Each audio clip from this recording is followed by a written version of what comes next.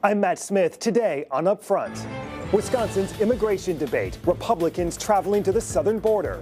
Our United States government is being used as a human trafficking operation. Marches planned in Milwaukee. The cruel policies, the racist policies, anti-immigrant policies. The White House this weekend facing growing pressure over a pandemic-era border policy, new developments, and the local reaction. Plus, Attorney General candidate Adam Jarko is here. The big issues and that tweet calling a state Supreme Court justice the biggest electoral disappointment in his lifetime. And Tommy Thompson one-on-one. Oh, I wanted to. Oh, God, did I ever. The decision to stay on the sidelines and that meeting with former President Trump. Taking on the issues important to Wisconsin. This is Upfront with your host, Adrian Pedersen. Hi, everyone. Thanks for joining us. I'm Matt Smith. The debate over a pandemic border policy is intensifying this weekend, from the federal courts to even some Wisconsin Republicans and a candidate for Attorney General all making a trip to the southern border. Up to 2,000 pounds of marijuana in one load. Do they even bring marijuana anymore since fentanyl? Hardly ever, because marijuana is legal here in the state of Arizona. Congressman Tom Tiffany joins us from Minocqua. Congressman, good to see you. Welcome back to Upfront. It's good to be here, Matt. First, walk me through, where did you go this past week and what did you see? Yeah, I went down to Yuma, Arizona to the border, which has been one of the real hot spots here over the last 2 months for illegal immigration into the country. And the numbers really are staggering. We got a chance to see where the border wall was incomplete, people rolling across the border, and of course the Border Patrol just passing them on into the United States, where they go all over the United States. Striking thing for me was that I was down here almost 2 years ago under the previous administration. We had made real progress, things largely under control, state, local, and federal officials working together real good. That's all fallen apart here since January of last year. Congressman, to those who say these trips from Wisconsin representatives is just a political op and you should be here in Wisconsin focusing on issues to Wisconsin, you say what to them? Oh, it's part of what we do. Foreign policy and just national security. That's part of what we do in Congress. And that's what's in jeopardy at this point. When you see, what was it last year? 23 people with known terrorist ties came into America, and how many were allowed into the country that we did not even interdict. Congressman, did you hear of any evidence of direct correlations between either people or drugs from the border making its way actually into Wisconsin? Yeah, I had a great meeting with Sheriff Mark Lamb. He is the sheriff in Pinal County. Interstate 10 runs through his county. He talks about how those drugs, fentanyl and methamphetamine in particular, they come in Arizona's front yard and they end up in our backyard up here. And if you talk to any sheriff across Wisconsin, they'll tell you about the fentanyl and methamphetamine that is killing people. Congressman, I want to talk about the growing debate over Title 42. I'm going to get your reaction in a minute, but first, the latest developments. Growing tensions this weekend, Axios reporting the Biden administration is now considering delaying its repeal of Title 42 as the White House faces growing backlash now even from some Democrats. This local report from the border near Texas this past week. Families are running to see if they can get on the bus. They are desperate to get out of this tent city.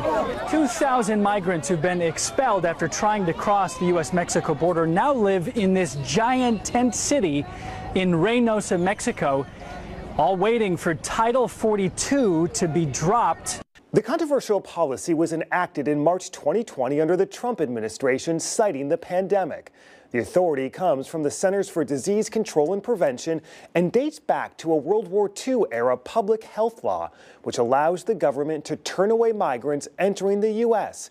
and denies them the chance to seek asylum. Federal officials say about 1.7 million migrants have so far been expelled.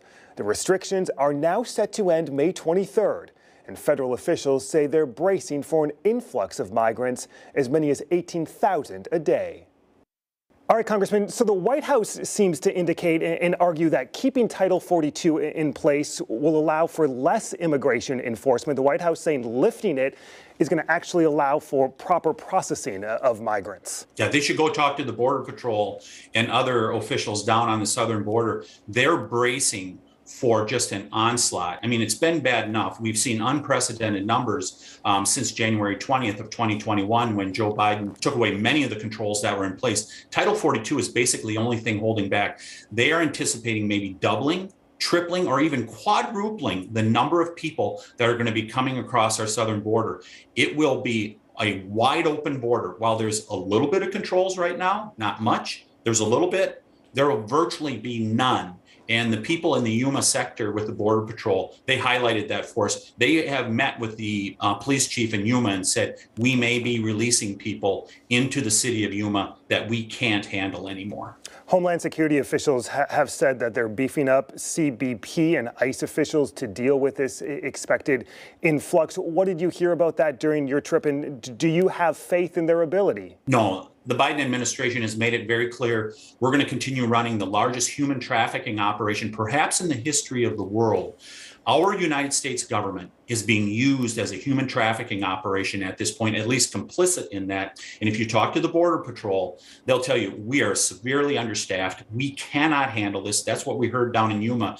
And the notion that they're beefing up ICE, that's just a flat out lie. Congressman, you're officially relaunching your reelection bid tomorrow on Monday. If Republicans regain control of Congress, in your mind, is there any immigration reform that you could get behind and that President Biden would sign into law? You know, that's one of the number one questions I get frequently is that, so what should be done? What's the solution? It's real easy. Let's go back to remain in Mexico. President Biden could do that tomorrow. He could resume construction of the border wall, which is where it's used and where it's been built is very effective, and stop, catch, and release.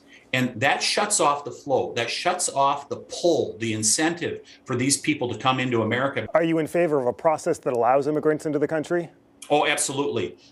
We should have a process. We don't have that now. In fact, many people that perhaps should be coming into our country at this point, they've went to the back of the line behind the illegal immigration that's going on in our country. Congressman Tom Tiffany, just hours back from his trip to the border. Congressman, thank you. It's good to join you today, Matt.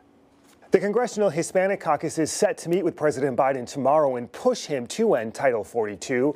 This as immigrants' rights groups are preparing for a national day of action. Christine Newman Ortiz, the executive director of Voces de la Frontera Action, is standing by next to respond.